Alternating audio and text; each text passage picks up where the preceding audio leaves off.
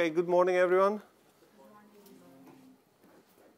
So, over the last few days, we've talked about things like modeling and meta-modeling, how we can construct domain-specific languages using EMF, and then how we can develop graphical editors for our domain-specific languages using GMF, a framework that sits on top of EMF. And we've also talked about how we can then instantiate our meta-models using the editors that EMF and GMF helps us develop. However, this is not the end of the story. We don't model for the sake of it. Actually, this is all preparatory work. The real value we get out of models in model-driven engineering is not just drawing them and then looking at them, right? We need to be able to process models in an automated way. So we need to be able to query models to extract information of interest. We need to be able to identify errors and inconsistencies in our models, so write and evaluate constraints against them. We need to be able to write model-to-text transformations in order to produce textual artifacts such as code or documentation or deployment scripts. Sometimes we also need to transform our models to other types of models, and we will talk about this later. We also need to be able to compare and merge our models and to identify patterns of interest in our models. So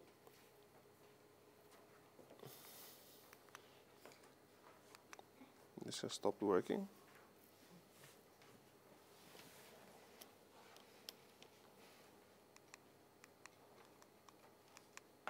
Okay.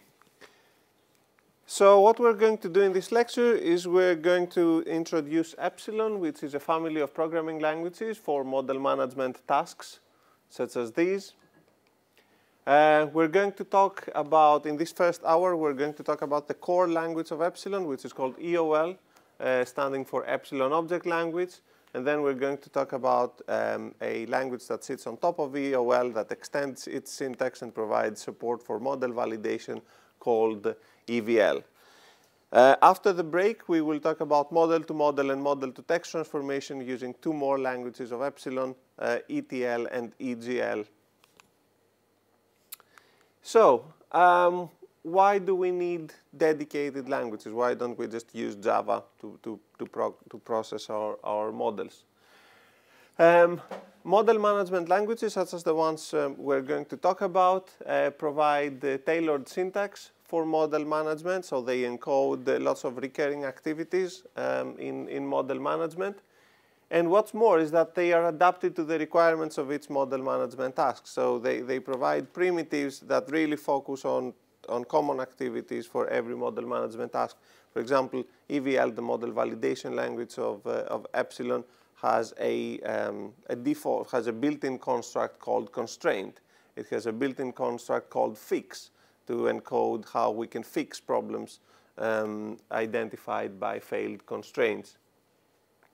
However, all of these languages also have commonalities. So when we're managing models, we need to be able to query models. We need to be able to get, for example, all instances of a type.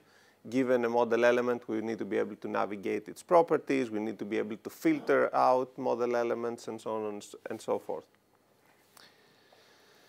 There's no shortage of model management languages out there. This is just a small example.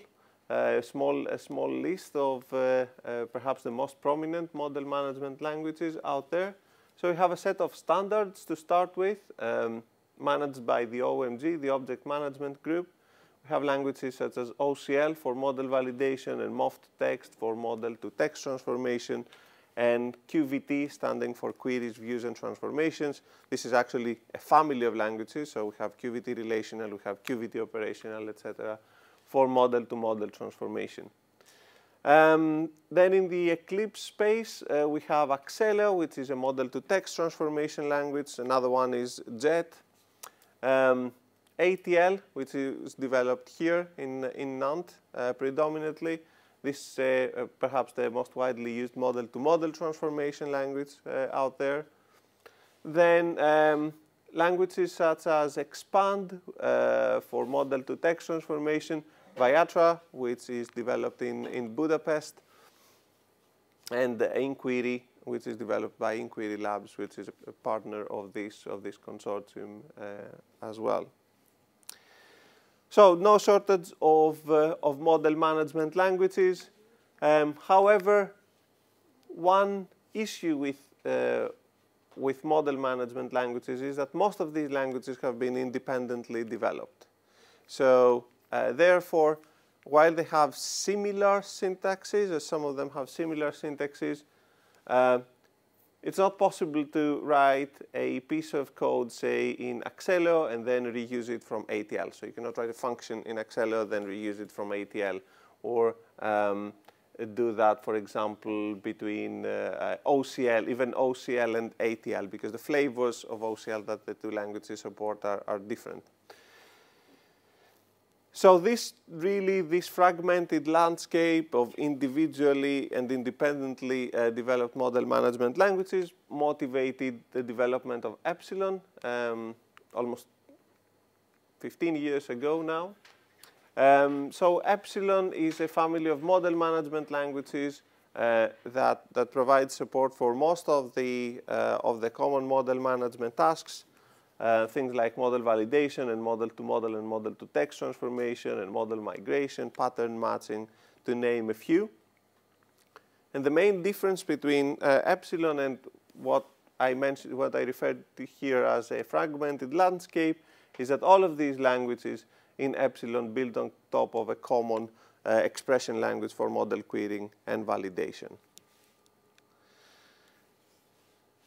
So this means that that these languages can now talk to each other and they can share code, and we can write a function in the common expression language of the platform, EOL, and then that function can be reused in all the different languages that sit on top of it.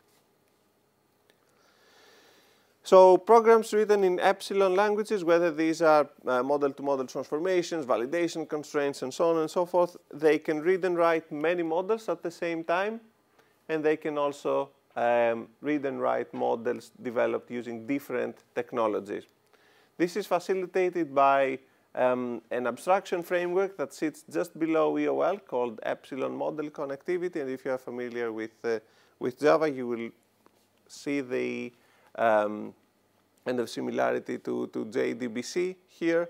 It's the same concept, but not for databases, for models this time, where EMC provides a set of interfaces that then different concrete drivers implement to make themselves available to EOL and to languages sitting on top of it. So we can have a model-to-model transformation in this way that consumes an EMF model and, for example, produces a Simulink model, or it produces a CSV file, or just plain XML, because Epsilon provides drivers for all of these. So we can mix and match models conforming to different technologies in the context of the same model management program. Okay, so let's focus on EOL now, the core language of Epsilon, and then we will also talk later about EVL, ETL, and EGL. So these three languages up here. So EOL is the core expression language of Epsilon. It's an imperative programming language. It's dynamically typed, so you don't get much helpful code completion, for instance, in the editor. Its syntax has been influenced historically by OCL, the object constraint language, and JavaScript. And it can be used both as a standalone language, and we'll see how we can use it as such, but also as an embedded expression language in higher level languages of the Epsilon platforms. Okay, so we'll use this small example, this small flowchart to talk about the EOL and the different features. It provides this this model conforms to a simplified version of the flowchart meta model we developed over the last few days. So here we have a flowchart that contains nodes that are just actions or decisions, and then transitions between actions and decisions. Okay, and instead of showing you the syntax of EOL on slides, I'll do a quick live demo. So we'll walk through the different features of the language using live examples. Okay.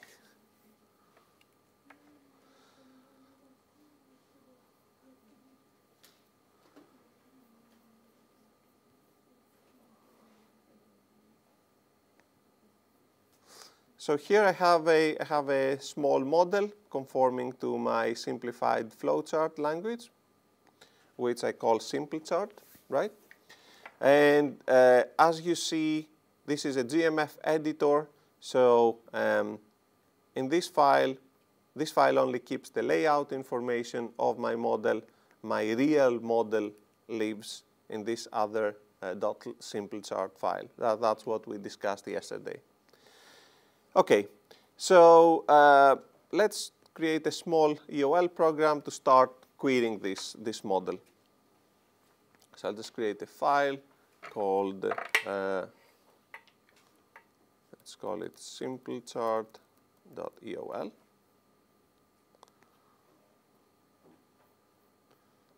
don't need the palette for now. I'm not going to be doing much editing.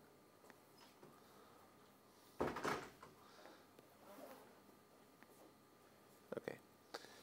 So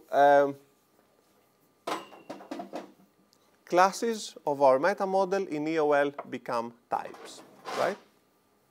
And one of the very common things that we need to do when we write a model management program is to get all instances of a type in our model. So all model elements that conform that are instances of that type. For example, here we may want to get all instances of action.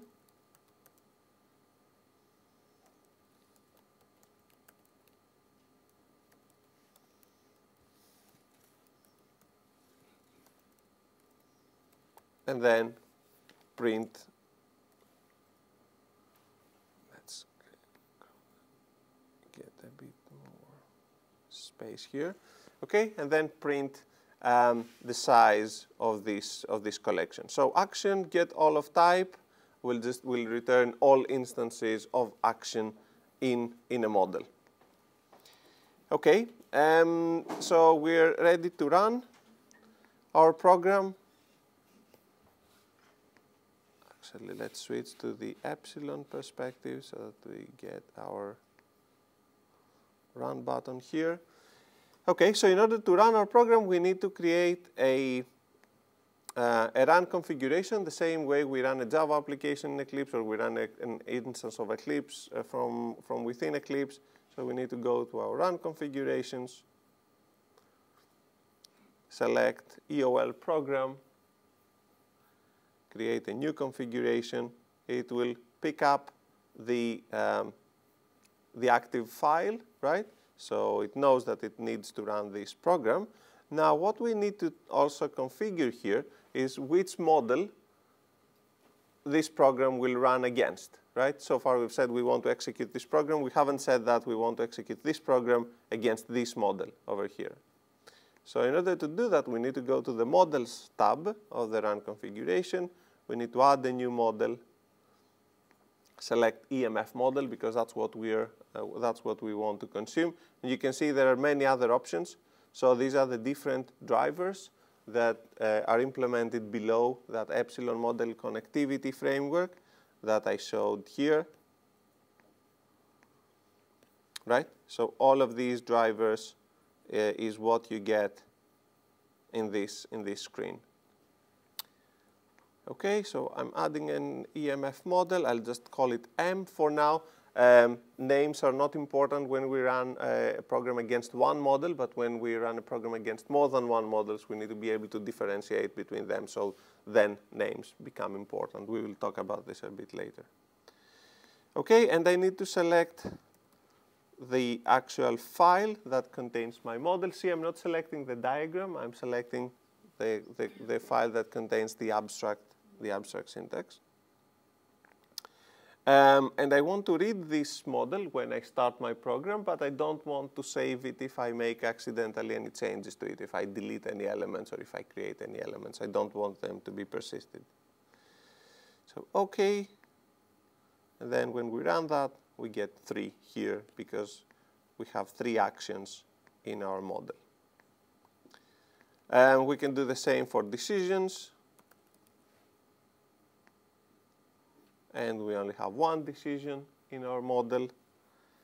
A shorthand notation for get all of type is .all. So instead, we could just write decision.all.size, right? That will still return all instances of decision. Of course, if we think about inheritance, all of these are nodes. If you remember our meta model, both decision and action inherit from node. So here I could also say node.all, and that would print 4, because that will print all the direct and indirect instances of node in the model.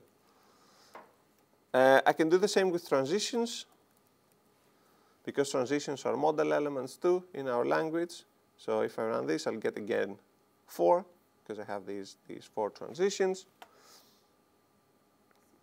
Yes? So EOL can communicate with GMF and EMF at the same time, right? So actually, EOL is only interested in this EMF model, right? So the GMF, the diagram, is just a layout information for the information contained in this model. What EOL consumes is actually this model. It's not the diagram. Node, that's all that node is a type in GMF. Okay, I understand the confusion. So if we look at the meta model of this simple chart language, there is a class called node, right?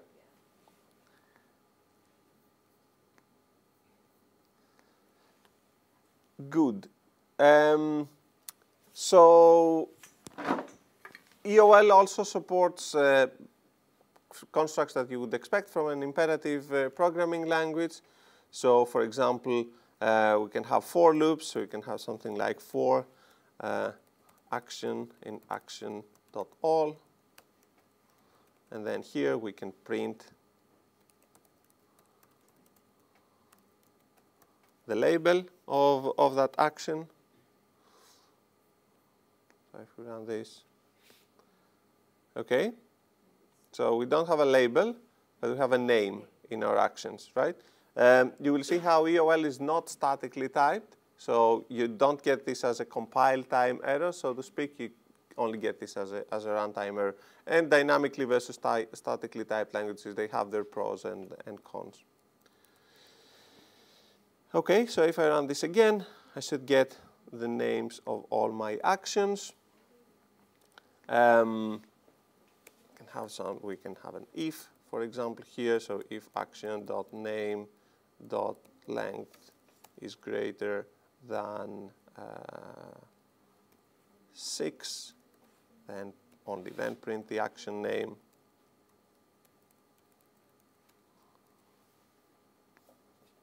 And that will not print the name of this one. So the regular kind of imperative constructs that you expect. Println prints to the console. It's the equivalent of system out println in Java. But what's nice about it is that it's not non-invasive. So you can put it anywhere in an expression, and it will return whatever it's invoked on, right? So here, for example, if we wanted to print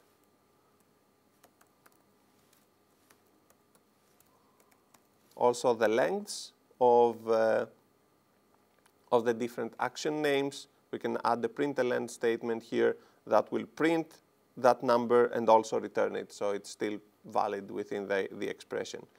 If I was to run this again and comment this out, we'll see the different lengths of the action names without actually affecting the expression.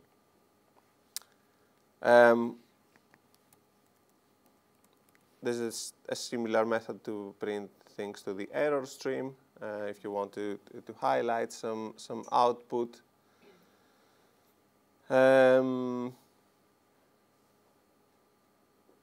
Okay, so let's see how we can iterate collections efficiently in EOL. If we wanted to get all actions that have a label with, say, more than 6 characters, using conventional imperative constructs, we'd have to say something like filtered, which is a sequence. So EOL supports 4 types of collections, depending on whether they are ordered and unique. So if a collection is ordered and unique, it's an ordered set. If it's ordered but not unique, it's a sequence. If it's not ordered and not unique, it's a set. It's a bug. And if it's non-unique, and if it's unique but not ordered, it's a set. So we have 4 types. We have set, sequence, ordered set, and bug. Okay, and the set is unordered and unique. A sequence is ordered and non-unique. An ordered set is ordered and unique. And a bag is unordered, non-unique.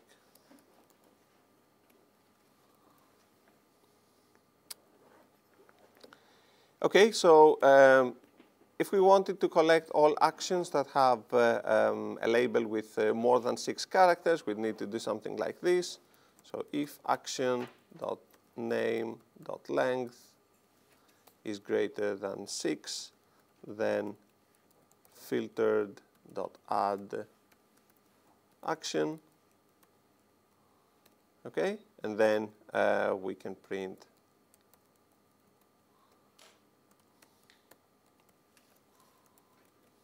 the size of this filtered collection. And if we run this, we get 2 because we have only 2 actions that have a label with a name with more than 6 characters. So this is quite verbose, and this is actually something we need to do very often when we're writing model management programs, get some collection of elements and filter out some or reject some.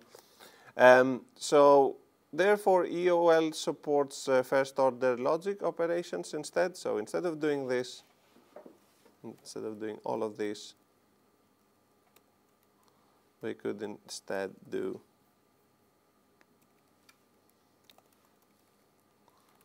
action.all.select an action where the action.name.length is greater than 6.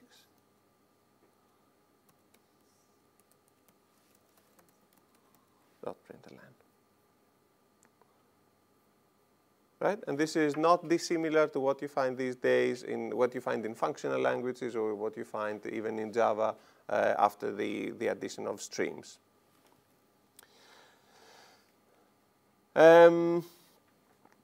There's a number of operations of this sort in EOL. So select will produce a subset of the collection you invoke it on. Exists will tell you if there's one element, if there's at least one element, right? So that will return true here. Reject will do the opposite of select, so it will reject all the elements that meet this condition. So if we run this, we only get a sequence with one action, which is get up. For all, checks that the condition holds for all of the elements of the collection. So if I run this, I'll get false because it doesn't hold for this element. And then there's another operation that we can use to not filter a collection, but collect stuff from a collection. So here, I could collect all the names of all actions, and that would give me back a sequence of strings.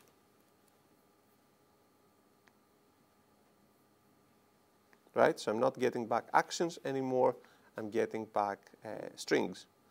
A shorthand notation for doing this in EOL is to just use the property name. So you can use a property name on a collection, and that will return the values of the property of all elements in that collection. Now, in the same way, I could collect, say, all the outgoing transitions of all actions.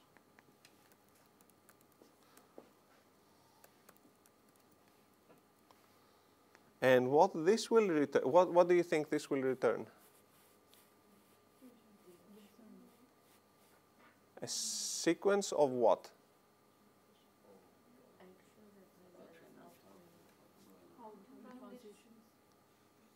A sequence of transitions, yes.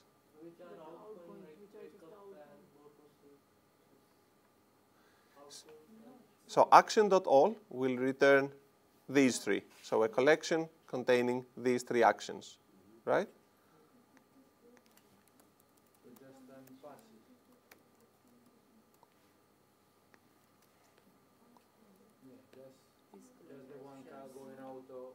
This one? And this one. Right? Because these two are outgoing transitions from actions. What you might find a little bit surprising is that it actually returns a collection of collections. Because if we look at the meta model, outgoing is a multi-valued reference. So it returns a collection. So when we call that property on a collection of objects, we will get a collection of collections. And that can go to a collection of collections of collections, like forever. So in this case, we can use the built-in flatten operation. And that will just flatten these collections of collections of collections into a flat collection, right?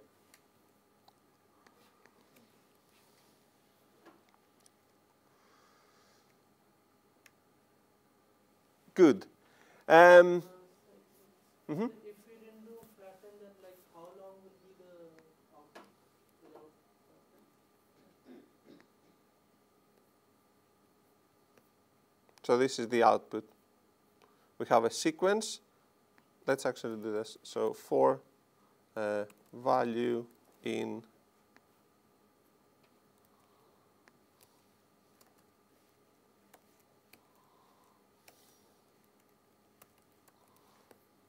so that we get them in separate lines. So it's a collection. The result is a collection that consists of these three collections, of these three ordered sets. Okay? Where does the third ordered set coming from? This one. It doesn't have any outgoing transitions, so it's empty. Okay. So we saw how in eCore we can define data types and we can define references and so on and so forth. What we cannot define is operations. Or we can define the signature of operations, but not their bodies. Therefore, to kind of fill that gap, EOL provides support for user-defined operations, for attaching user-defined operations on existing types. So we can define an operation called, in the context of Node, called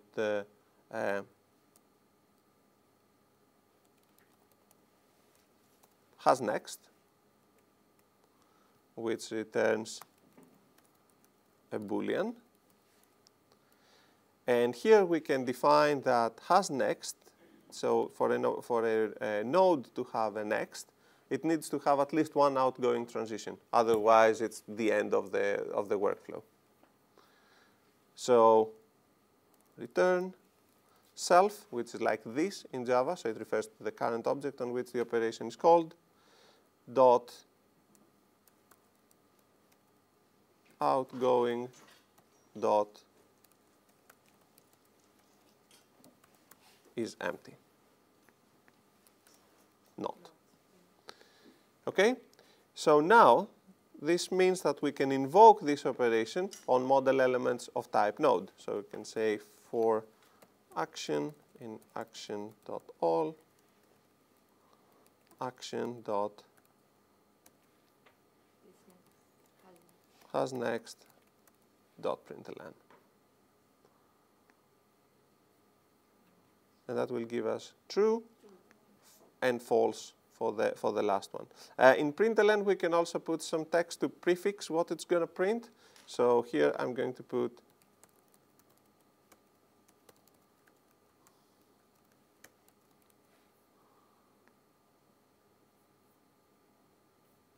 right? So you can see that it's true for wake up, it's true for go back to sleep, but it's false for get up, which is what we'd expect. So in this way, we can extend our meta model and we can add more operations to existing types. We can also do this in the context of primitive types. So we could have an operation in the context of integer called +1, which also returns an integer. And we could say, well, return self +1. And then we could do 5 +1 dot println, and that would just print 6. Okay, so we can add operations to types that come from the meta model, but also to primitive types. Okay, we can also create elements and delete elements in EOL. So what I'll do here is I will create a new action, and I will call action created from EOL, and I will put this action under my flowchart model element, right? Because everything needs to be contained at some point. So I first need to get hold of my flowchart element. It's just another model element. So I'm doing a flowchart.all.first. So the first flowchart element, and I know that there's going to be only one. .nodes.add a. Okay, so if I run this again, and then I do a action.all.size.println, what am I going to get back? 4. Exactly. Now, if I look at my model, nothing has happened here, right? So I created the action, but it's not here. And that's because in my run configuration, I said that any changes I do to my model, I don't want to be persisted, okay? So if I now tick this box and run it again, you'll see how this action has appeared in my model, and then GMF has picked it up and has created a graphical view for it as well, right? So still, EOL knows nothing about this diagram. It just changed the model here. It added this action, and the diagram picked it up and created a graphical view for it. Okay, in the same way, I can delete model elements. So I could delete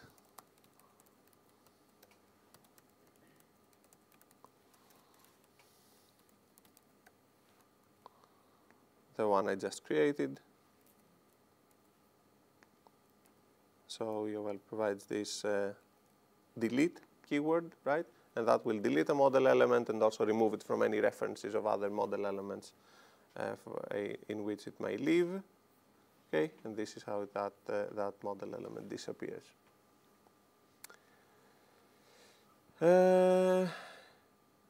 happens if I delete the tab, for example? If you delete what? Get up. If you delete get up, it will delete. Yeah. The transition will remain. It will not be visualized because it doesn't point to anything, but in the model it will remain with an empty target. Okay? Good. So another interesting thing you can do with EOL is to fall back to Java if you have to.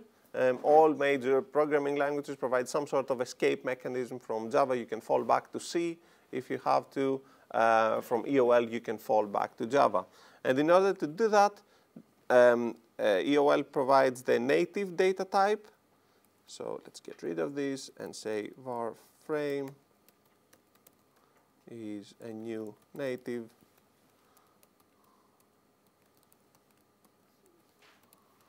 So here I'm creating a Java JFrame and doing a frame, set bounds.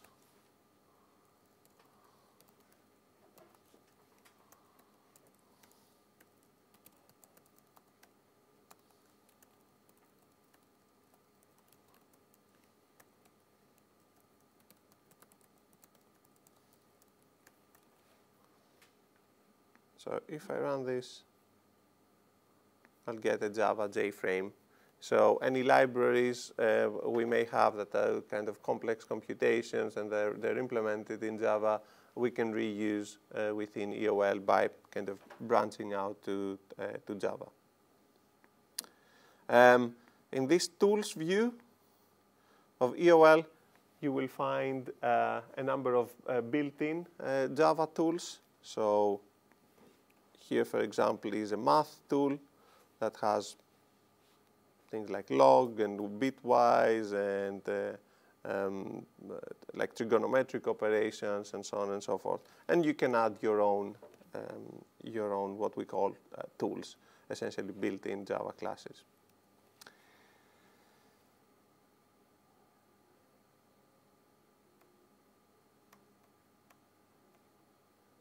Okay. Right. So there is more information on EOL in the slides, but I won't bore you anymore. We'll move on to the next language of Epsilon, which is EVL, the model validation language. And it's a language we use to write constraints for our models. Okay. So EVL extends EOL, and it provides some additional syntax, additional syntactic constructs that make model validation easier. So what would be a constraint that we'd want to check in our model? Let's see. Maybe we would want to check that decisions have at least 2 outgoing transitions, right? Because there's no point in having a decision if you only have one option. Okay, so what we're going to do is, let's just draw that a little bit more. So we will write some constraints, and we will use EVL for that.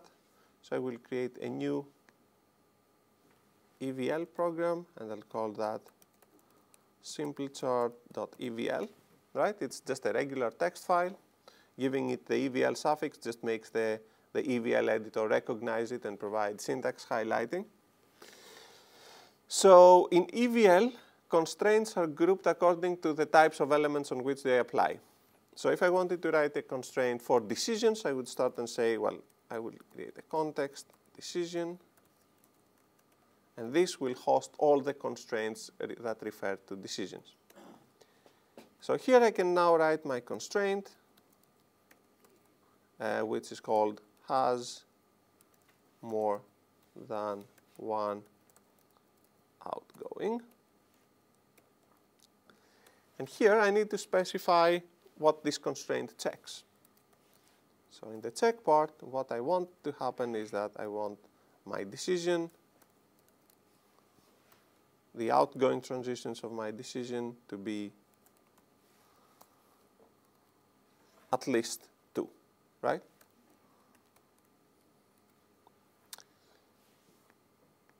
Okay, so that's everything. Now we can run this constraint against our model and see what happens. In order to run our constraint, well, if you notice, this is just EOL, right? So I'm just reusing the syntax that we talked about. So here I could do an action.all, and I could use selects and collects and so on and so forth. So I have my constraints. I'm going to run them in a very similar way that I did with EOL. So I'm going to EVL validation here. Now I'm not going to EOL program because I need to run a set of EVL constraints. I double click, and that the active file is getting picked up here. And I need to specify which model I'm going to run these constraints on.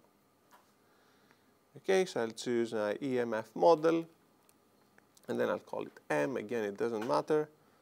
And it's my that default simple chart. It picks up its meta model automatically. If it doesn't, you have done something wrong, right? And we're going to read on load and store on disposal, because later on we will add some fixes to our constraints so that we can fix issues that are identified. Okay, so if I run this, This is the spelling of this. yay.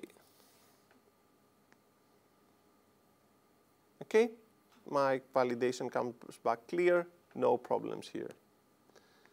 Okay, so let's now delete this, this transition. If I run my constraints again, I'll get this error marker here saying invariant has more than one outgoing failed for this particular decision. Okay, this is nice, but this is not the kind of error you would want to show to a user. So they would have to infer what's going on just by looking at the name of the constraint. That would look weird. What you can do in EVL is you can specify a human readable message as well. So you could say something like decision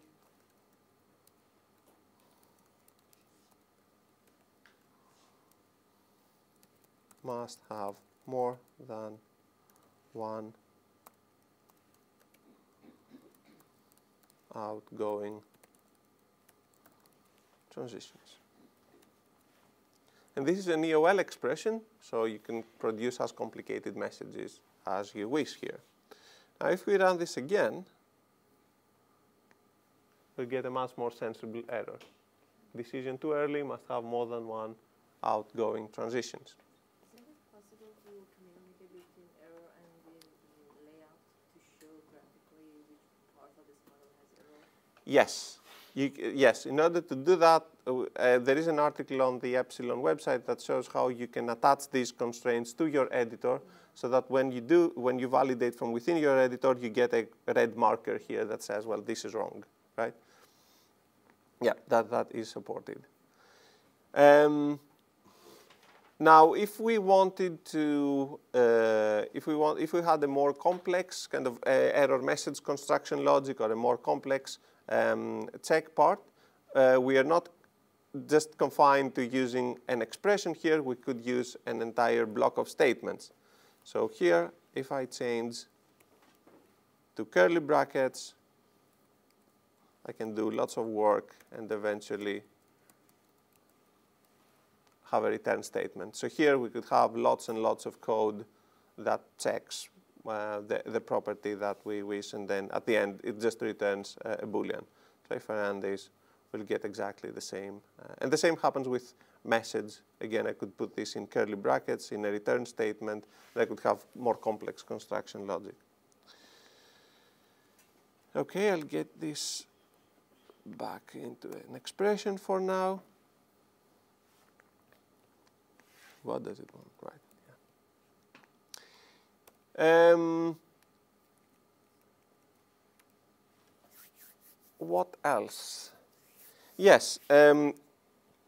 So sometimes, for some of our constraints, it's trivial to fix them, right? So we can provide an easy fix, and we can automate that fixing instead of asking the user to go and do something. So let's create another constraint. This time I will create a critique. So a constraints, when they're violated, they produce errors. Critiques produce warnings, right? So you'll get a yellow icon instead of a red icon. So let's have a critique. Let's actually create it in a different context. So I will create one in the context of nodes. So this will apply to all nodes, and we'll have a constraint called starts name, well, critique I said. Name starts with uppercase.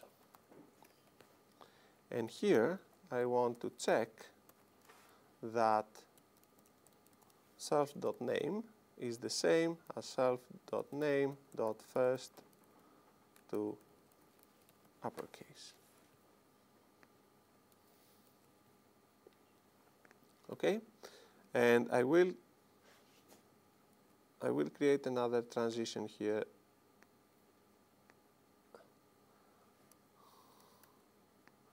And I'll go here, I'll go to the properties view and change this to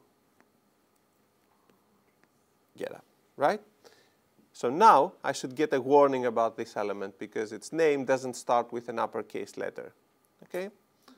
So I'll run my constraints again, and you can see how now I'm getting this yellow icon here, which means that this is a warning. And I could provide a more sensible error message here, like I did before. Yes? So for the statement, like logical statement, you use one equal, not the double equal. So how, if you want to assign a value, an instance to a value, and then here to checking, you are using I see what you're saying. It's the same operator does assignment as well, right? You could use equals equals as well. That works too in EOL, right? But it for assignment? equals equals for checking, for equality checking, right? So so now what the user would need to do would be to go here and go to the properties view and fix the name of this action. But we can actually automate this. So I can write a fix in my constraint and say that, well, the title of this fix is rename to self.name.first to uppercase. And then in the do part of my fix, I can change the name. And now this is an assignment statement, right?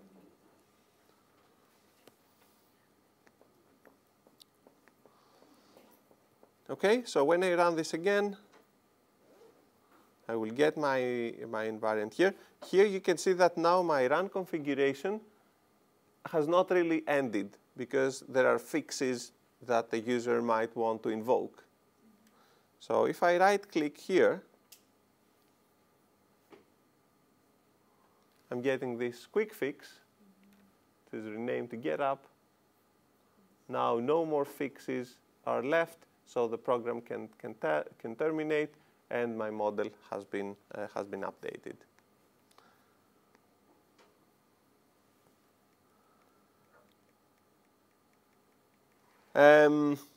One last thing about EVL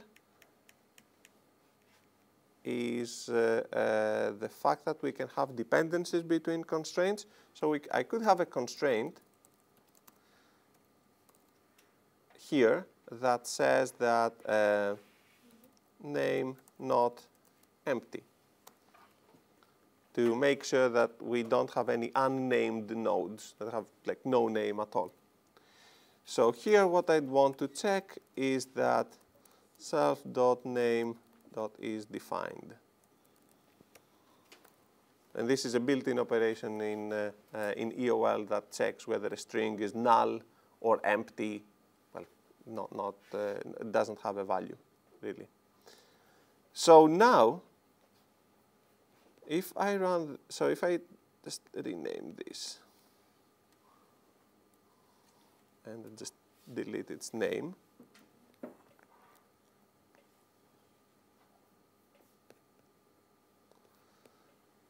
right.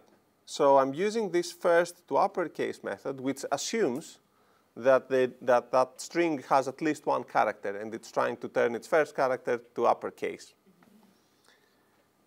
I could have an if here that says, well, if the thing doesn't have a name, then don't bother. But this would be essentially replicating this constraint over here. So instead, what I can do is I can say, you should only check this constraint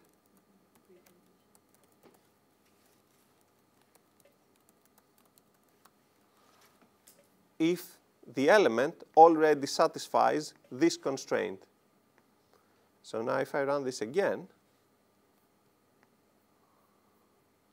because this constraint failed, this constraint will never be executed for this element, for the same element, right? So we can have dependencies between constraints as well.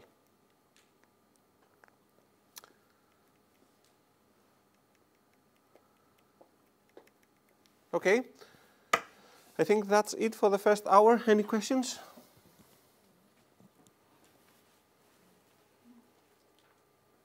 There's a lot of things. Absolutely. Yes. Yes. I mean, there's documentation on the Epsilon website. There's a book on the Epsilon website that documents the syntax of EOL and EVL and all the built-in types and built-in operations. It's about 200 pages or something. Yeah. Yes. Okay, any questions before we break? No? Okay, we all need coffee. Let's come back in 10 minutes. Order, right? And here I have a very small instance model of that meta model with 2 work packages and 4 deliverables split across them. So we need to be able to consume this model and produce such a table, for example, in HTML or in LaTeX, because this is our end artifact. This is what we're going to submit to the funder. How can we do this? Actually, we already know how to do this, because we have a language that we can use to query a model, to extract information about work packages and deliverables and so on and so forth. It also does string concatenation. So we could just use EOL,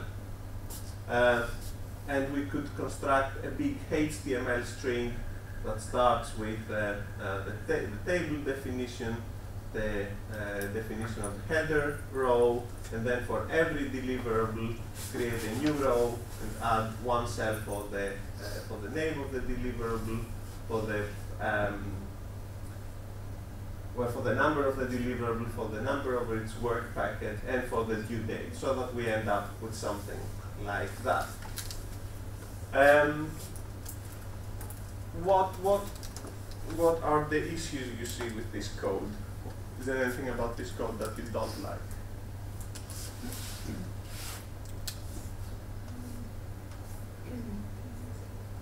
Don't look for an error. I mean, I don't think there's an error there. I mean, the style of the code.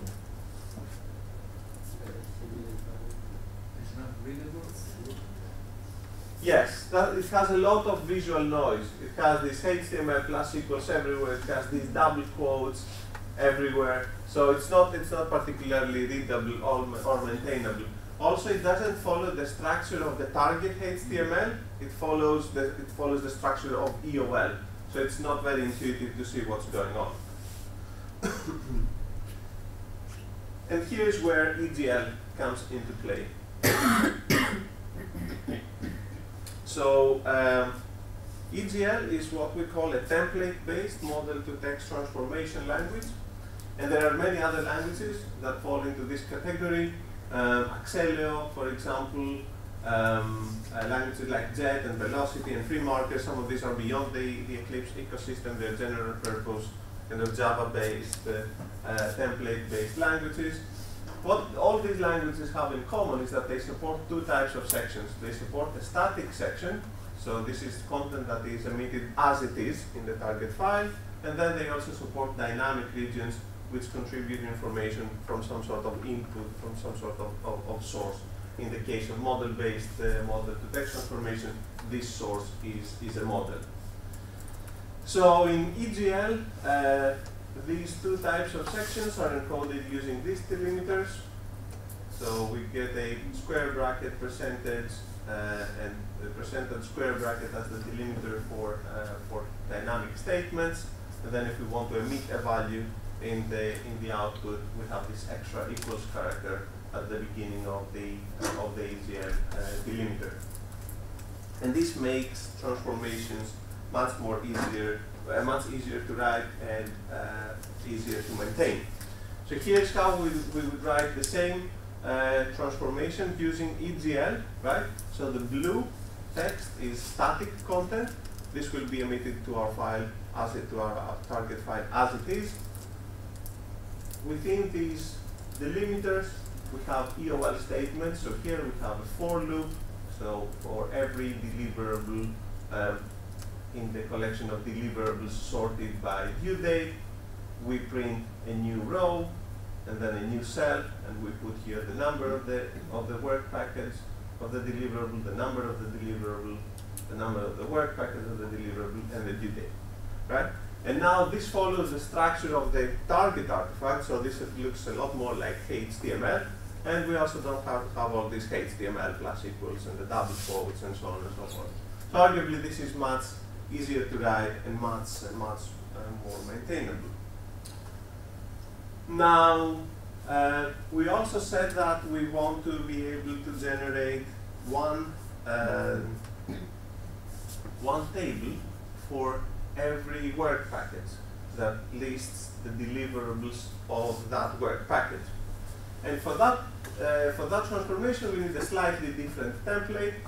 So we need something that emits a heading, a HTML heading with a work packet number and the title, right?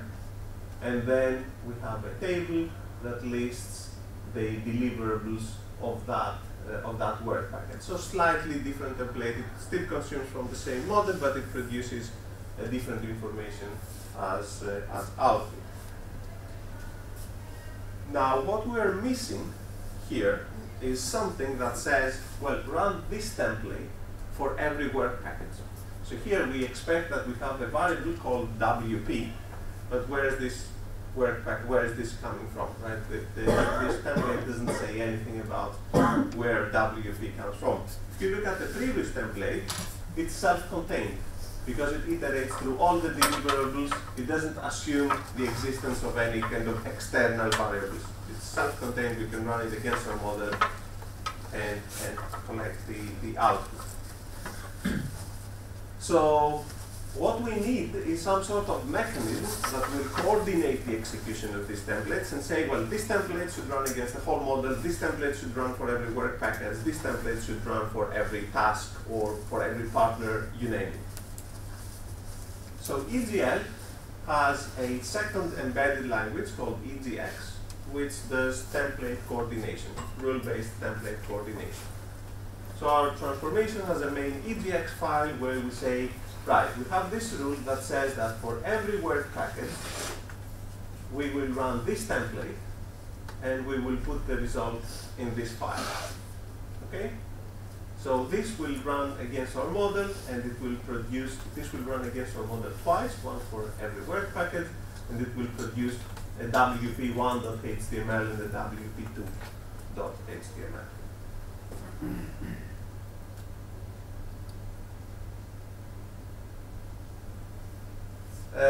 Okay, it's better if we actually see that in practice.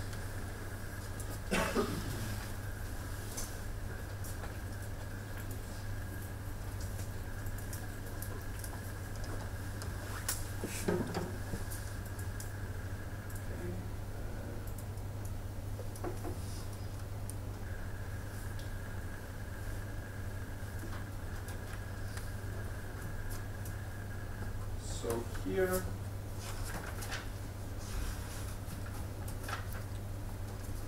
I have my simplified meta model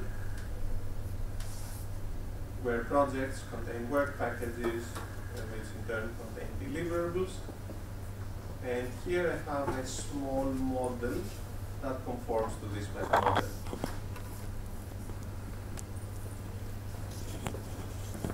So I have two deliverables here. Yes. True. Thank Thank you.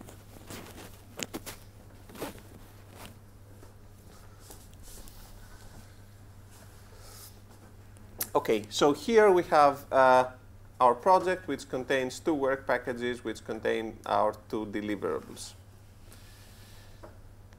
So this is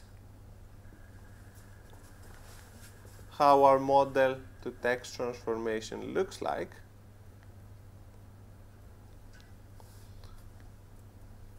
So we have this rule which transforms every instance of work package into a file with a HTML suffix under the gen folder over here. And this calls this template wp to html.egl down here, which is the code that I showed you. How do we run this? Unsurprisingly, we need to create a new run configuration like we did before for EOL and EVL. This time we have to choose the EGL generator option, and that selects the EGX coordination program. And then we go to the Models tab, we add an EMF model, we'll call it M, we'll select our demo project as source, and we don't want to save it in case we make any changes to it. So now when I run this, 2 new files have appeared under the gen folder, right? And these are HTML files for my two work packages. I can open them with a text editor. You can see the content that was generated. Okay. I could have more than 1 rules. So I could create, for example, another. I could create another template here. New file, and I'll call it deliverable to HTML. And then that will print the title of the deliverable.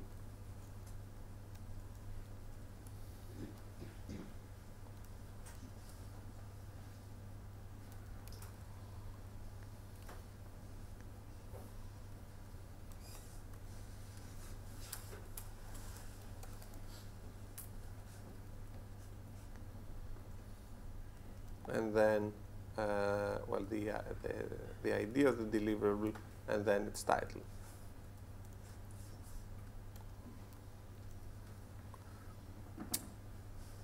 Okay. So now, in order to run this template for all the deliverables in my model, I will need to go here and create another rule that transforms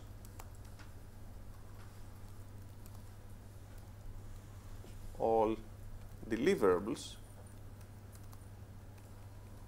and it uses this template.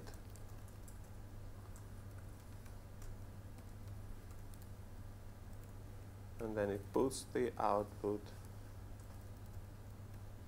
in gen d dot repeat dot number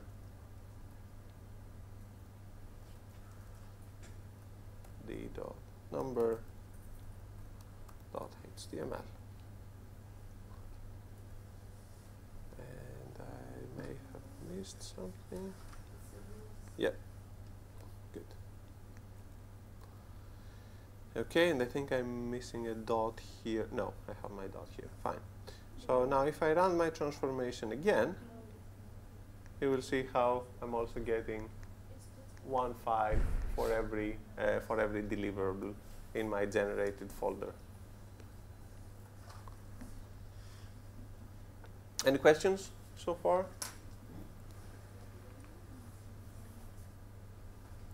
No? If you want to add more information by different with the same file, you should write everything in the same Template. In the same so if you wanted to affect this file, you would have to change the template that produces it. Right? If you wanted to generate more files for every deliverable, then you need different templates.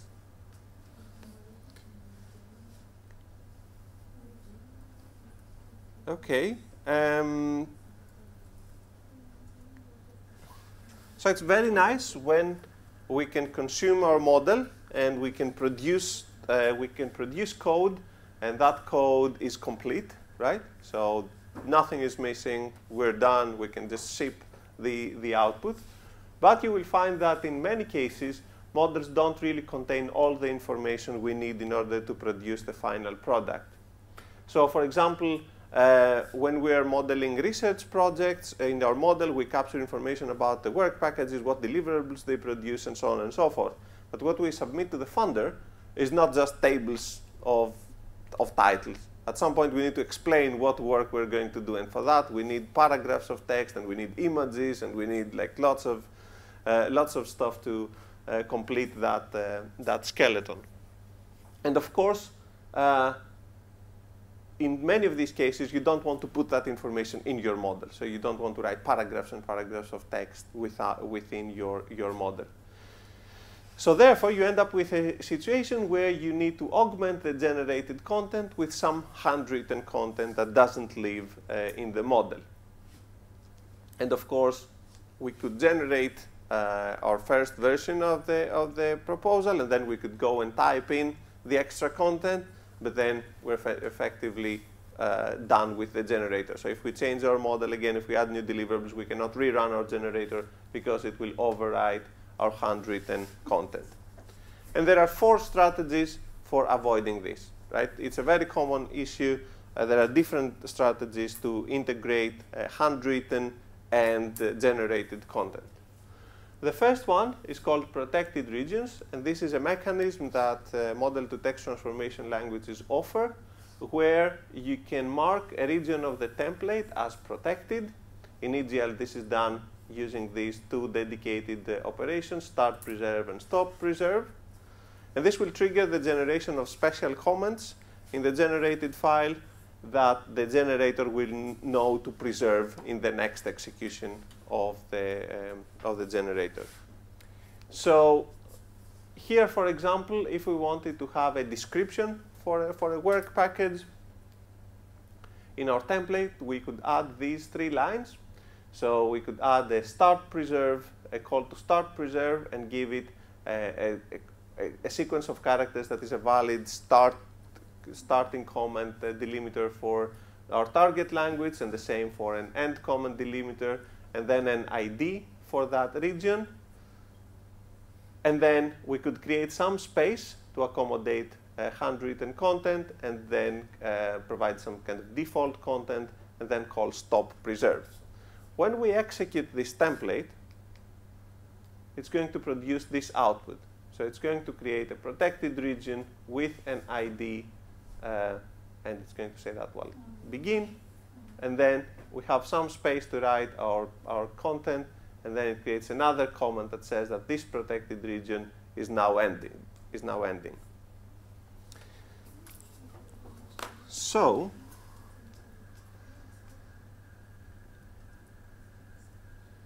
let's go to our back to Eclipse. This Eclipse. So this is the template. This is the modified template with the 3 more lines with a start preserve and stop preserve. And what I'm going to do is I'm going to change this transformation. I'm going to change my EGX file so that it uses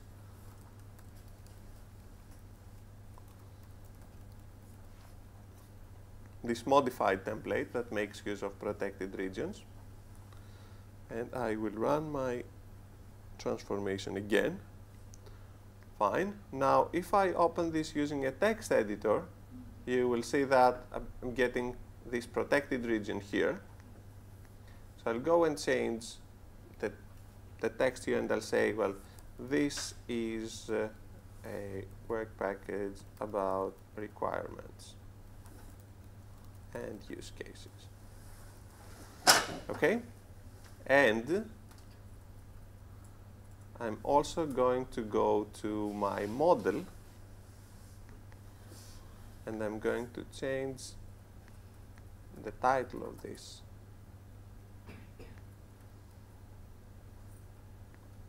and I'm going to rerun my transformation. So what will happen now is the title of the work package will change because I changed that in my model, but this text here that I hand typed has been preserved, right? It hasn't been lost.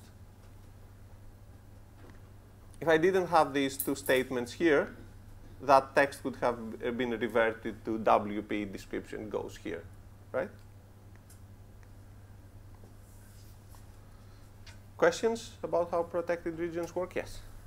Can we have like static code? For example, if we want to have a static table in HTML, can we write the code for that table in this visualization? If you, here, yes, you could do it.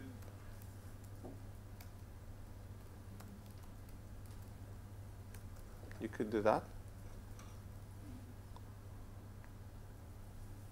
Now, of course, this won't appear here now because this is a protected region, but if I delete these two and rerun the code generator, we can have anything. It's just text, right? It really depends on the target language, what the semantics of this text. So EGL doesn't make an effort to understand what's in here. It just finds it and preserves it, puts it back in the generated file.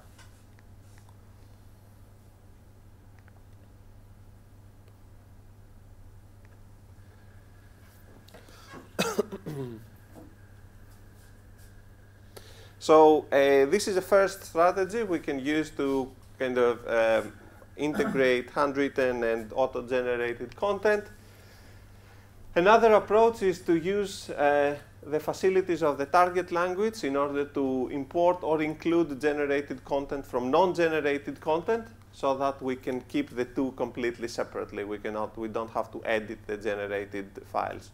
Because all sorts of things can happen, and you might, for example, reorder work packages, in which case the file names will change, and then the generator will start getting shaky. So whenever you can, it's a good idea to keep generated from non-generated content separately. So for example, if you're generating Java code, you could generate base classes for the classes that you want to customize. And then your base class is fully generated, and all the interesting content goes into, say, classes that extend these base classes. This is actually what we do for writing a grant proposal. So we generate a big file of LaTeX commands based from information from the model, and then we import these in our main document, right? So that we don't have to mix generated and non-generated content. Of course, in this case, you need to kind of introduce some blanket policy that generated code does not get generated. Put large disclaimers in your generated files that says this is generated code. Don't make any changes here because it will be, they will get lost, and people will still ignore these, but that's fine. Another option is to change the actual meta model. So we wanted to add a description for our work packages. We could just add another attribute to our meta model called description and just put the description there, put these paragraphs of text there, and then we have all the information in our model. So the main advantage is that, well, all the information is in our model, and all content can be auto-generated, so we don't need to think about that problem. It completely goes away. But then, of course, trying to type paragraphs of text in that small properties text box in Eclipse is not really a great idea. You don't get things like syntax highlighting that you would get from your, say, LaTeX ID or from your Java ID. It's just a very poor way to type in text. Plus, in some cases, you're working with fixed languages, so you cannot really change the meta model every time you need something else. And then the fourth strategy, the one that EMF and GMF follow, is automated content merging. So in this case, we need merging facilities that are aware of the target language so that we can mark parts of the generated code as generated or non-generated, and then we have a merger that kind of merges the generated content with the existing version of the generated file, very similarly to what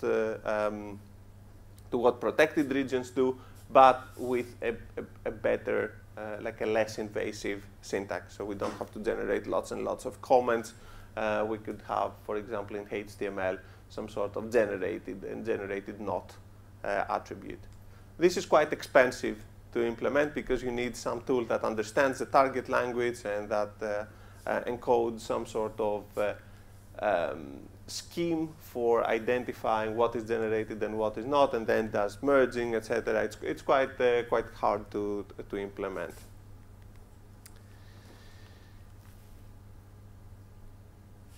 Okay, so here on the slides I have a few examples of real-world code generators, projects like Apache Thrift from Facebook and Google Protocol buffers and Jekyll and so on and so forth. You can have a look at these at your own time. And with that, we will move to model-to-model transformations. Any questions about model-to-text before we move on to model-to-model? No? Okay.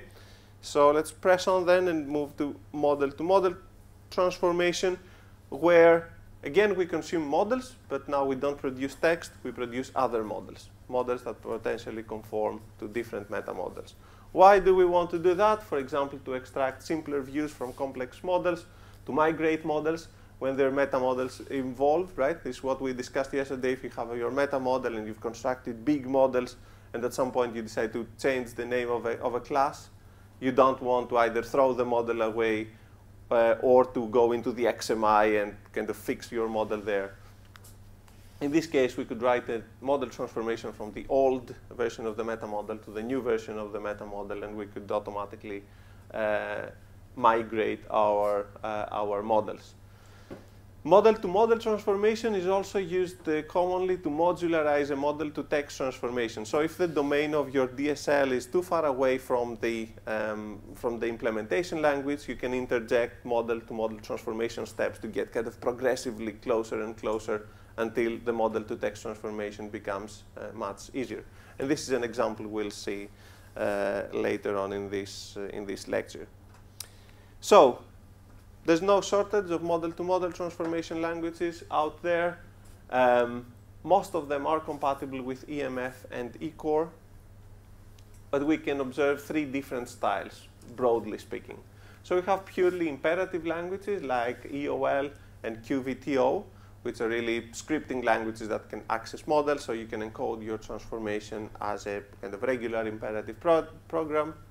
We have declarative languages such as QVTR and Henshin, which are relation-based, where you get very high-level specifications of what the transformation, pretty much of the end result, and then it's up to the transformation engine to figure out how to achieve that end result. And when you can express a transformation using one of these languages, they're great, right? Because you have a very kind of pure definition of your transformation, and then you can reason about it. You can prove properties of your transformation. Very nice. The problem is that they are not always applicable. So they're not extremely expressive. They're not very expressive. So for more complex transformations, you'll find that you could struggle with getting the transformation engine to do what you want it to do. And then what is considered the happy medium, somewhere in between the kind of raw power of imperative transformations and the nice style of declarative transformations, are hybrid transformation languages such as ATL and ETL, which we're going to see today, which provide declarative rules with the ability to fall back to an imperative to imperative statements for the difficult transformations, for the complex transformations. So we're going to talk about ETL, this language over here. We talked about EGL, which is the model-to-text transformation language. Now we're going to talk about ETL. Okay, so ETL is a rule-based model-to-model transformation language. It builds on top of EOL, so whatever we've seen about EOL also applies to ETL. And it provides primitives for a resolution of target elements from source elements, and for rule scheduling. We can also have rule inheritance. We can inherit between rules, and we can guard rules so that they apply to a subset of model elements. So we saw how we could write a transformation that consumes a research project model and produces a set of HTML files, right? So one HTML table for all deliverables and one HTML table for the deliverables of every work package. Now what we will do now is we will break it down. We will simplify this transformation by injecting a model-to-model transformation. So we will go from a research project model to a structured content model, and then from a structured content model to HTML. So instead of going straight from research project to HTML, we will add another model-to-model transformation step and an intermediate model here. And the advantage of doing that is that essentially we're decoupling the transformation to that particular format from the transformation to just tables, essentially. So then if we wanted to transform to LaTeX or to another representation that transforms, that supports tables, we could just replace this part. We don't have to re-implement the whole thing. So in order to do that, I will need to create a new meta model for this intermediate model. I'll call it structured content meta model. And then I'll need to write a transformation that takes a research project model and produces a structured content model. So what these transformations should do is to transform instances of this meta model into instances of this meta model. This is my structured content meta model, where my concepts are content, which contains tables, and tables contain rows, and rows contain cells. Right? So this is very close to my implementation domain now. This is close to my problem domain. This is close to my implementation domain, but still not a concrete artifact I could deliver. Okay, how do we do that? ETL transformations are organized into rules. So not very dissimilarly to what we saw with EGX. So in ETL, we can have a rule called project to deliverables table, which transforms all instances of project from the research project model, right, to tables in the structured content model. And here you can see how in previous Epsilon programs, I was typing something like var a of type action. Now, I have to qualify these types and say which model they come from, because now more than one models are involved in the program. We have a source model, which is the research project model, and the structured content model, which is the output model. So we have two models. We have to qualify references to type names from these models. So the ID of this table becomes project deliverables, and then we create a row in the table.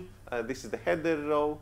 And then for every deliverable, we create another row in this table with the ID of the deliverable, the number of its work package, and its due date. Right?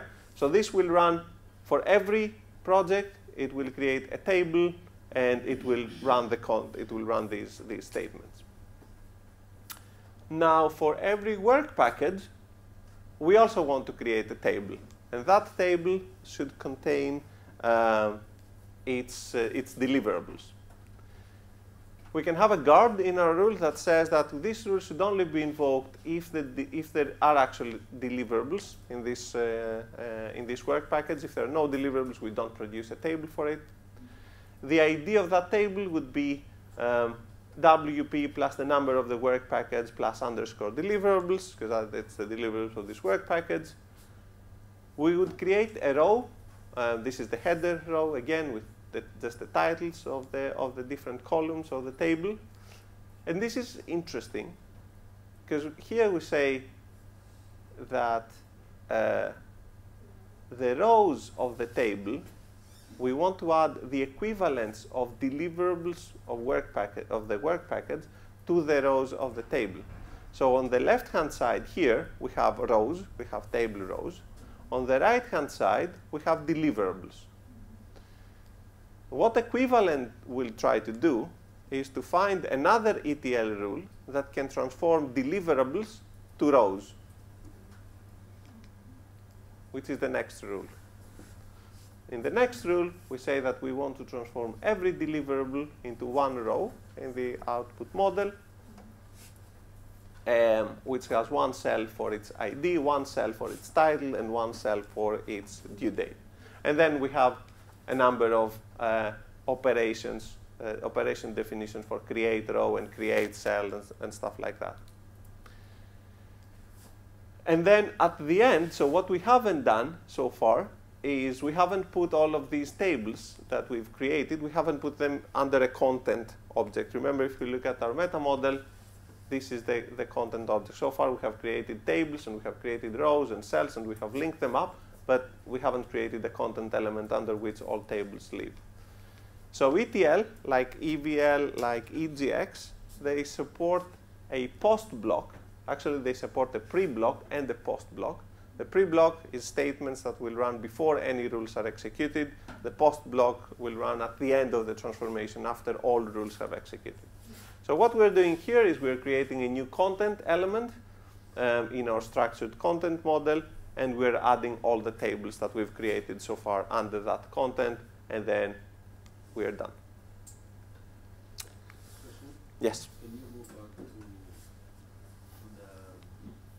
add all? Okay. Here. Yeah. So you added everything from the deliverables? So we're adding all the equivalents of the deliverables of this work package to the rows of the table. So where does that link to the transformation? So this one Yeah. will know to call this rule. We know by itself? Yes, exactly. We don't need to specify that we need to call this rule. It will look at the type, at the type that of this collection. So it will know that what I'm getting here is deliverables, and it will find a rule that can transform deliverables into something else in the target model, right? And this is the rule that does that. So it will look at the rules of the transformation, and it will decide which rule it needs to execute. Okay? So these are like we have to type, or is it automatic generated? Say again? These rules that ETL, is it like we have to type Yes. completely? Yes. Or it's okay. Yes. Yes, because they encode the logic of your transformation. If you just see the meta models, it's not clear that every work package needs to become a table. You know, it could be the case that every work package needs to become a cell, and every deliverable should become a table. There is some logic in the transformation, and that's what we're expressing in our ETL. Okay. And there may be some like semantic differences. Like how can we cope up with that? How do you mean? There could be like 3 and the other part has 4. So in some of them 3 what and 4 what? It's 3 components. So this meta model has 3 types, and this one has 4. So I mean, like if we are transforming it, there will be a problem of like meaning. There could be like 3 parts has could be modularized into 4 or other things. I'm not sure. So in this case, we have a source meta model with 3 types, and the target meta model with 4 types, right?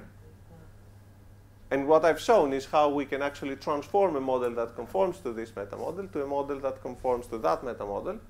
And this is a valid transformation. This is what we wanted to do. So the number of types in the source and the target meta model are not important. It's not a one-to-one mapping, and transformation is not a one-to-one mapping that I will transform all A's into a B and then all C's into a D and like map their properties. This is a very, very simple form of transformation. In most cases, you will find that meta models are different in size, they're different in complexity, and that is the job of the transformation, to actually encode the intended mapping between the 2 meta models. Okay?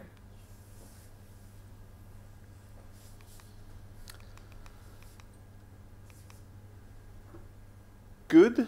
So now we can. So we have this transformation now, right?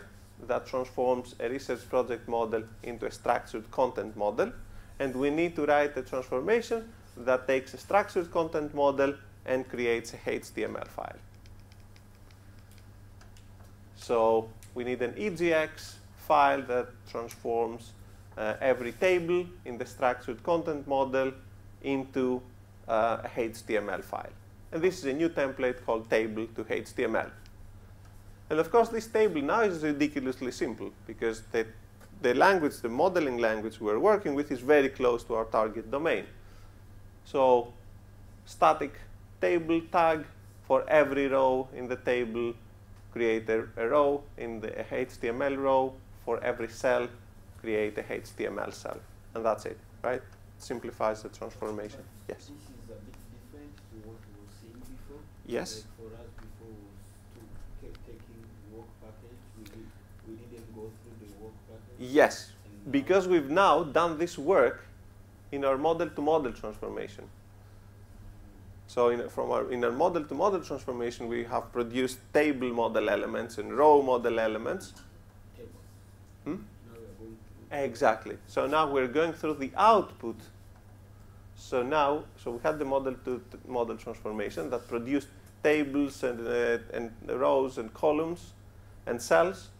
And now what we're doing is we're consuming the output of this transformation to produce HTML. So we don't have to consume work packages and deliverables anymore. We just consume tables and rows and cells. OK, and of course, if we wanted to target LaTeX now instead of HTML, we could write another very small transformation that just produces LaTeX. And we don't have to repeat again how we transform work packages to tables and deliverables to tables, etc. We've kind of factored that out in our model-to-model transformation. OK, let's have a quick look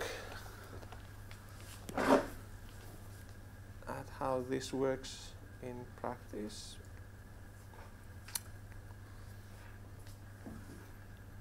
Right. So this is our, oh, come on. This is our source model. And this is our transformation, the one I just showed you. So I'm going to run this transformation. I will delete this. We'll create a new run configuration. It picks up the name of the transformation. And then here, in all my previous demonstrations, I was just adding one model. Now I will need to add two EMF models. One is a source model, one is a target model. So my source model is called research project. And now the name is important because it's whatever name I use to refer to my model from within my transformation. It's not the name of the meta model, it's not the file extension, it's nothing like that. It's the name I'm using to refer to my model from my transformation. I could call this M1, and then here I would have to use the same name, right?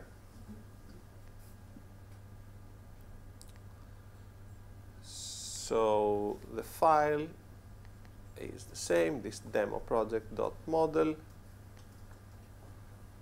And because this is the source of my transformation, I want to read the file, but I don't want to save any changes I make to it.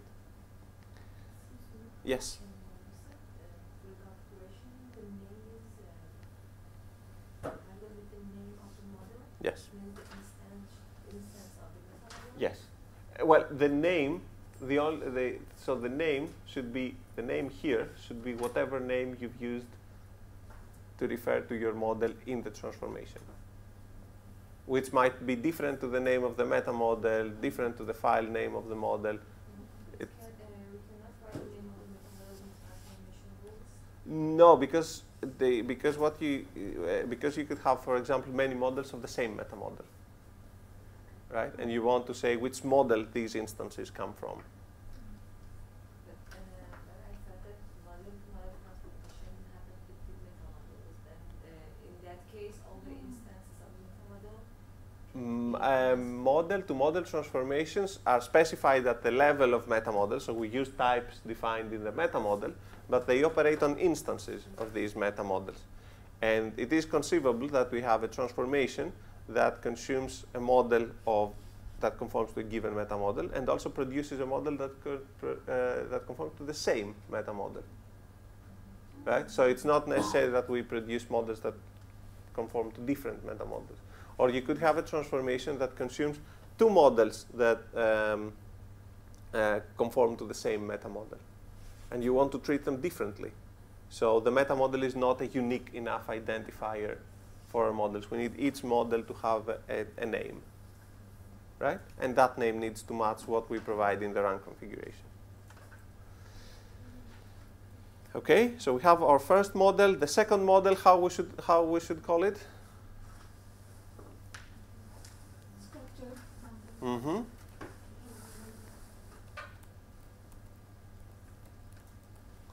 Structured content.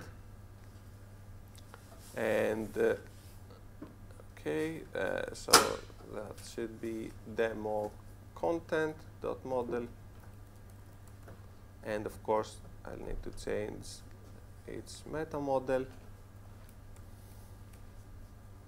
And this is a model that we don't want to read when we start the transformation because it doesn't exist yet, or even if it exists, we don't care because it will be generated, but we do want to save.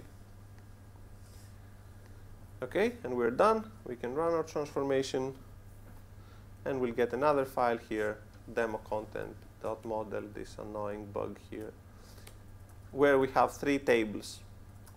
One for all the project deliverables, one for the work package 1 deliverables, and one for the work package 2 deliverables, right?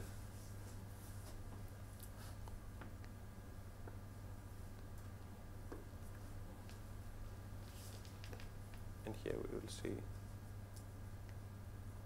the different cells. Any questions so far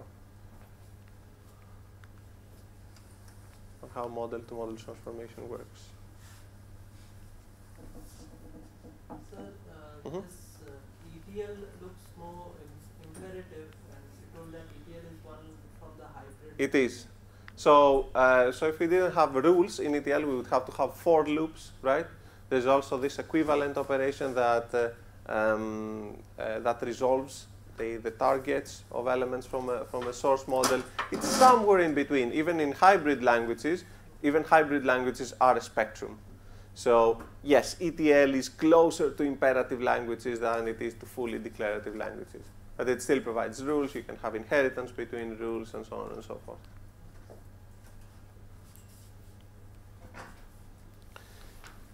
Okay, so this brings me to the last section of this talk, which has to do with transformation chaining. So we saw how we wrote a transformation to produce a structured content model from a project model, and then another transformation, a model-to-text transformation that produces our HTML from that intermediate model. The way we can chain these transformations together in Epsilon is through Ant. So Ant, Apache Ant, is an XML-based build workflow management tool. It's completely developed completely independently of Epsilon. It's a general-purpose tool for writing workflows of activities in the Java world. It's platform independent, so it was originally kind of proposed as a platform-independent alternative to bash scripts and to Windows batch files. So back in the day, if you wanted to write essentially a batch script and you wanted to run that batch script both in Linux and on Windows, you would essentially have to write two different scripts because of the different commands that Linux and Windows support. So Ant kind of tries to unify these, and you have one copy statement, for example, that works exactly the same in Windows and on Linux. And it's an extensible system, so we can also write custom tasks to kind of extend its capabilities. And that's what we've done with Epsilon. We've added a number of tasks for the different languages of Epsilon and the different capabilities it provides. And then we use this to chain together Epsilon programs, but also chain them together with external tools. So we could have, for example, if we were generating Java code, we could have another Ant task that at the end of the generation process compiles the code, builds a jar, uploads it to Beantray or wherever. So how would we chain these transformations in Ant? This is an Ant file. Ant is an XML-based language. Ant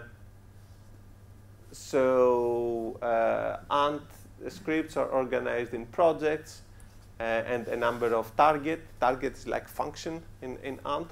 And here we're saying that the default target of this build file is the main target. And in here, what we do is we load the research project model from this file over here. And we also specify the meta model URI, so the meta model to which that model conforms. And we say that we want to read this model when we start the workflow, when we start the build, but we don't want to store it when we finish.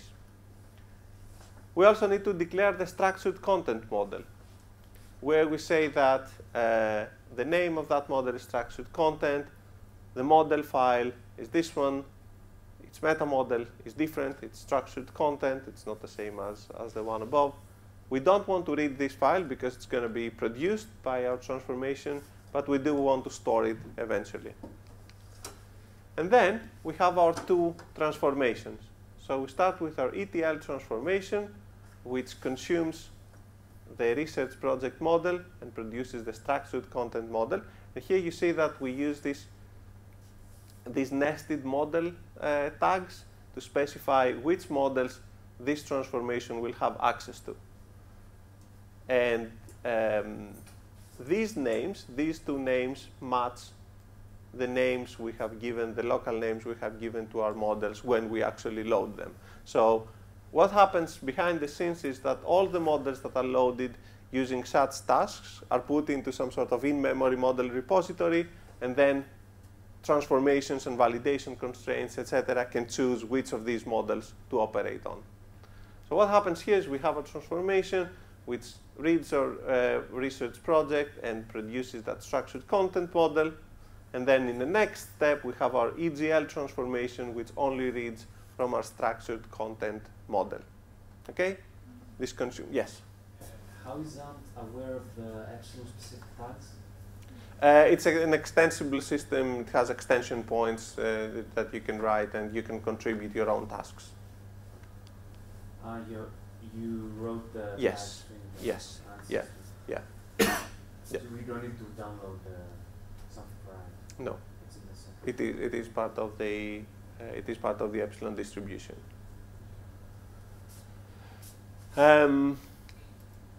Okay, now what's also interesting to do in such chains is to inject some sort of model validation, because there may be all sorts of things that are wrong with your model, with your initial model, and you don't want to go through all of these transformation steps if there is an error to start with. So what we can do is we can also add an EVL task before we actually run our model-to-model and our model-to-text transformation that will check our model against constraints. And then if constraints fail, it will just fail early and it won't perform any of the transformations. So let's have a look.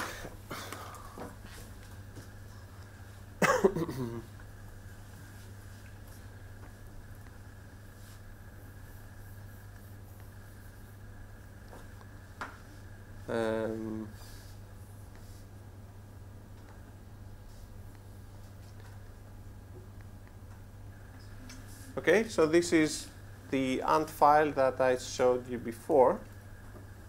So we have our two load model tasks that load the research project and the structured content model. And then we have our ETL transformation that operates on these two models. and then the EGL transformation that operates on the structured content model that was produced by the model-to-model transformation. And we can also add another step here, so we can add an EVL script. If we look at this, it's a number, it's a constraint that says that the due month of every deliverable needs to be greater than 0. We cannot have negative months in our in a deliverable. So the way we run these scripts is slightly different because Eclipse provides a different way for running ANT scripts. So we need to right-click. We don't go to run. We need to run this as an ANT build. And one thing we need to do is we need to go to the JRE tab and say we want to run this in the same JRE as the workspace, because by default ANT will just start a new JRE, right? And we don't want to do that. We want to run this within the context of our workspace. So when I run this, the build will fail because deliverable D1.1 has a negative due month. So my constraint has failed here, which means that none of the other tasks have been executed. So if we look at the this annoying bug. If we look at D1.1, indeed we will find that its due month is wrong, right? So we'll fix that and run the build file again. I'll just delete these files.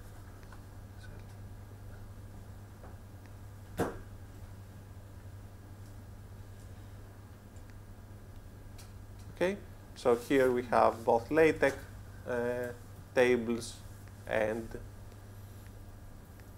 HTML tables for our project and for our deliverables. Now, what's interesting is that if you think about it, this model over here, this structured content model, doesn't ever need to be saved because it's just an intermediate model. We produce it through the transformation, we consume it through the code generator. We don't actually need to store it at the end of this workflow. It's just an intermediate artifact. So here what we're saying is that this is a model that we neither want to read or to store.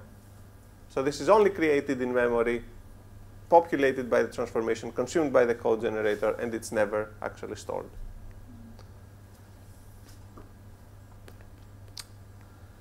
Any questions? Yes. So our purpose is to create an HTML file from our model that describes our project. Yes. So To generate many HTML files, right. in this case. So could you give us like a little bit of motivation as of why we need to create an intermediate model? Because theoretically, you can write like a slightly more complicated generator from the initial model to the final HTML file. Which is what we started with. Yes. But here, by reusing the same model-to-model transformation, we can create small model-to-text transformations that generate LaTeX and HTML, and we don't have to replicate all that logic across the two model-to-text transformations. Essentially, we factor out the difficult part in the context of a model-to-model transformation, and then we produce then we have to write a much simpler model-to-text transformation. This is useful, for example, if you had some sort of model and you wanted to generate code in, which is a very common scenario in, say, Java and C#. You would want to factor out the difficult part of your transformation into a model-to-model transformation that produces some sort of object-oriented model, so that then your model-to-text transformations into Java, into C#, into Python, they become trivial. It decreases the modularity of Exactly. Yes.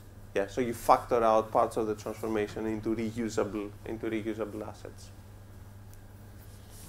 So, Mm-hmm. I don't know whether it's kind of unintelligent question. Like, are we doing the transformation on the models or the meta models? So we specify transformations at the level of meta models, but we execute them at the level of models. Okay, so transformation is like from one meta model to another meta model. We show the. When you say from, it's ambiguous. So as I said, we specify them at the level of a meta model. So when we write our transformation, we refer to concepts at the meta model level. But when we actually run them, we run them on instances of these meta models. We run them on models that conform to these meta models. Okay? Any other questions? No? Okay, so I only have one last slide for you. So just to summarize what we've talked about, this is the last lecture for this week. Just to quickly refresh your memory before we talk about your group project. We started the week by talking about the foundations of model-driven engineering. We talked about models in software engineering, about prescriptive and descriptive models. We talked about what the essence of model-driven engineering is and when it is useful, which got us into a discussion about domain-specific languages, because very often in model-driven engineering processes, we need domain-specific models to get the level of precision we need to achieve code generation, to achieve like a high quality of code generation. We talked about domain-specific tools, in particular EMF and GMF, and how we can use them to define the abstract syntax of domain-specific languages, but also graphical editors for them. And today we talked about languages for managing models, for writing constraints against them, and querying them, and transforming them into other models, and eventually into text. So that kind of summarizes what we've talked about. Now it's on to you. For your group project, so I have only a couple of slides for that.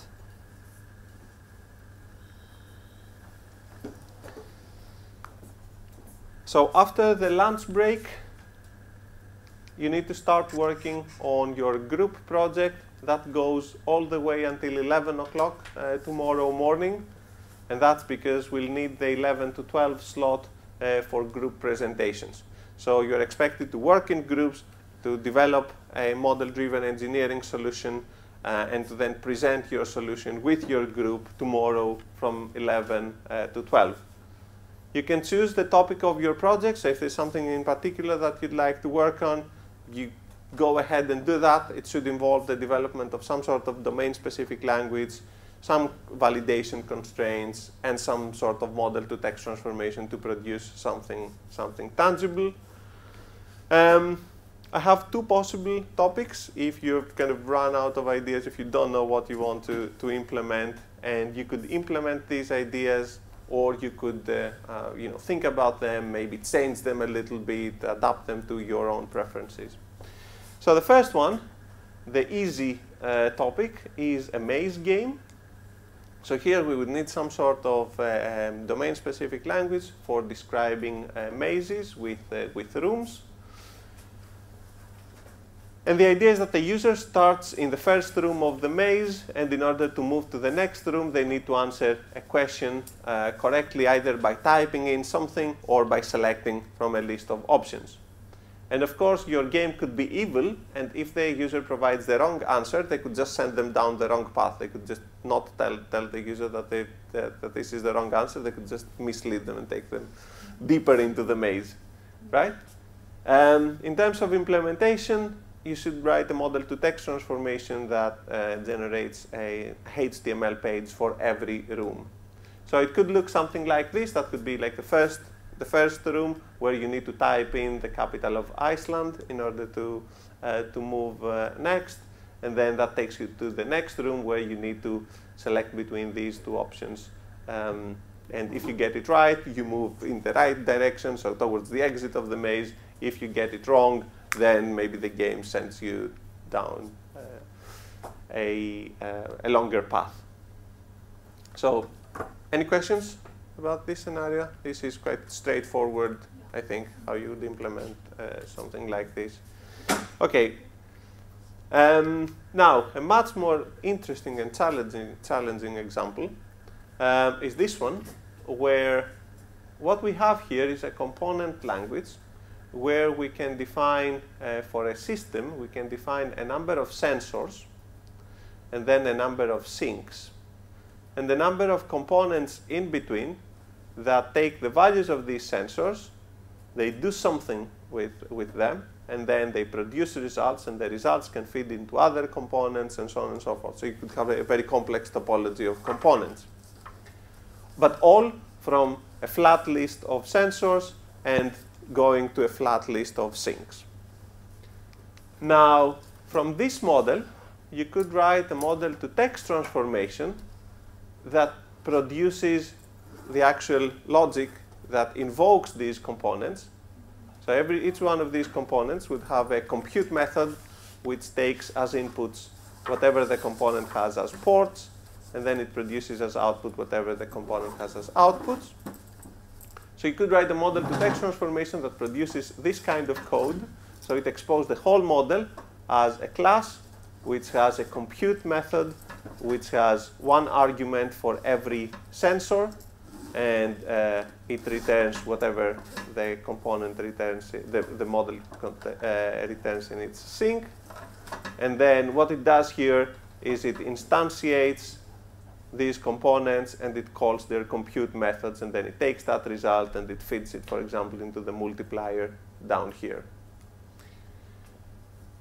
What you cannot describe in this model is what these components actually do, the fact that they add their inputs or they multiply their inputs.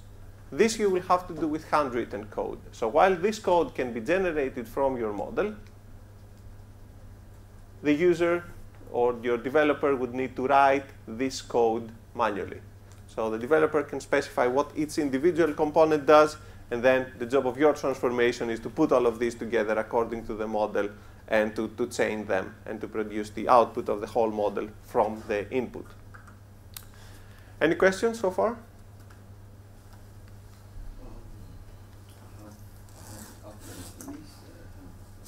Okay. So this is the easy part of this more challenging problem. What's going to be even more interesting is to, using exactly the same code implemented by your user, is to enable reactive execution of this of the model, so that if you start and you create an instance of your model and you set its x to 1, then the result, the output, should be null because you don't have all the inputs you need. So in order for this model to produce outputs, you need to have an x, a y, and a z, right? So when you feed it an x, it returns null. When you feed it a y, it still returns null because it's missing a z. When you feed it a z, then it actually performs the computation and it returns 9. So 1 plus 2 times 3. And then when you feed it another z, it prints 12. It returns 12, but without actually rerunning the adder.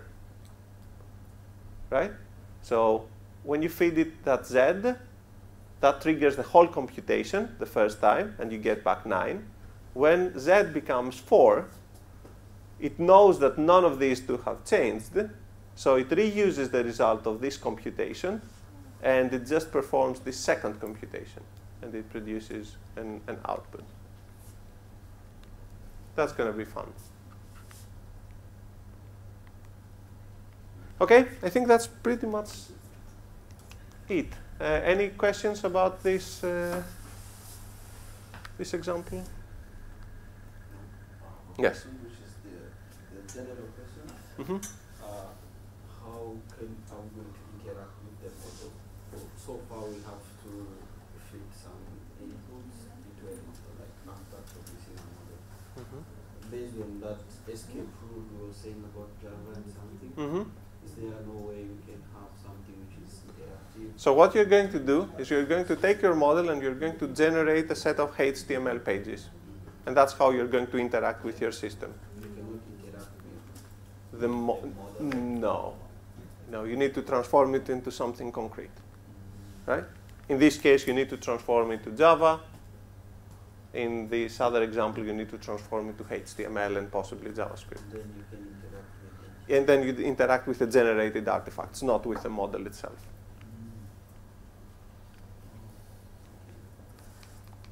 So here you changed it with, to HTML and latex way.